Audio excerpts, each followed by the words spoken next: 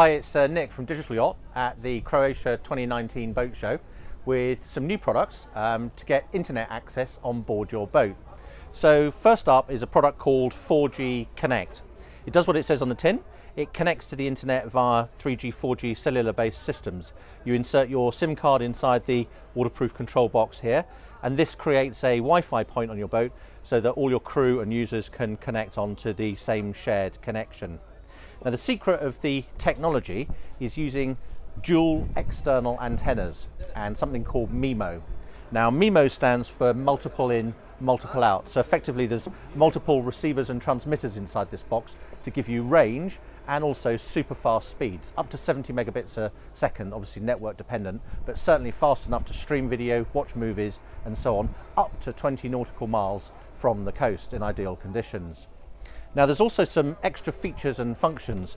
You'll see on the modem unit there's two extra ports, a WAN port which you can connect to a third party or one of our high power Wi-Fi access systems, and then also a LAN port which is designed to connect to our universal interface, the product called iCommunicate. Now this will integrate with your boat's NMEA 2000 or NMEA 0183 based system and make all that data available on the same Wi-Fi point. So you've now got one Wi-Fi network on board the boat with not only internet data for email access, web browsing and so on, but also your boat's nav data, wind, speed, depth, GPS, AIS, even engine parameters, anything that's available on the NMEA 2000 bus.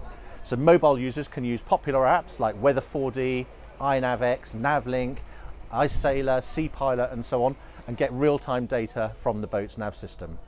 It's really affordable and a great way of getting internet access and a good Wi-Fi system on board your boat. Thanks for listening.